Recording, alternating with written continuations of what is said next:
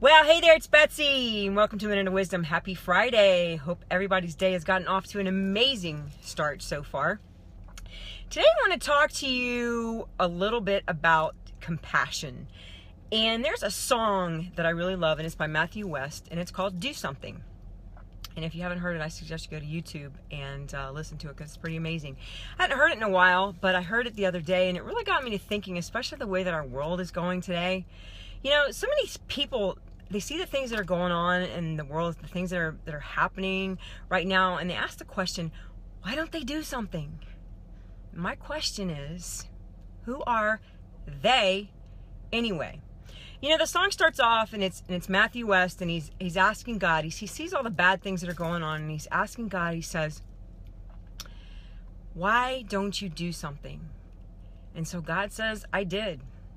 I created you. And the chorus goes on to say, and I'm not going to sing it for you because my voice ain't purty. But it goes on to say, if not us, then who?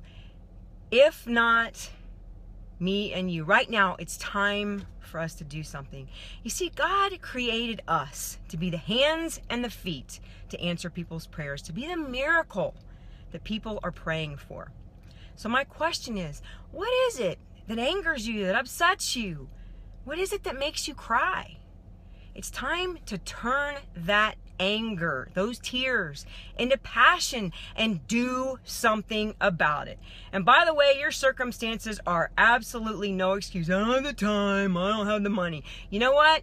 You make time for things that are important to you. You spend money on things that are important to you. So that is absolutely no excuse. If you hate poverty and lack and clean water in Africa like I do, nobody expects you to drill a well all by yourself. Simply partner with a ministry like Life Outreach like I do and give what you can with the understanding that there are a whole bunch of other people out there, and together, collectively, you can do something really cool together. If you hate human trafficking, there are a whole lot of things like Christine Cain's A21 that you can become a part of. Whatever it is that angers you, somebody out there right now is already doing something, but they need you.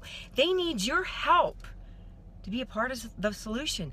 You see, the reason that you have that anger, the reason whatever it is upsetting you, it's because God has placed that in your heart to be a part of the solution, and no part is too small.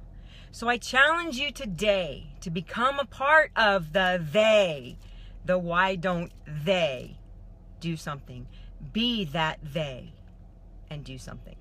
So if you found this information helpful, I'd appreciate if you'd share it with somebody that you think might benefit. Really appreciate you taking the time to watch. Hope everyone has an awesome day, an amazing and blessed weekend. Take care. God bless.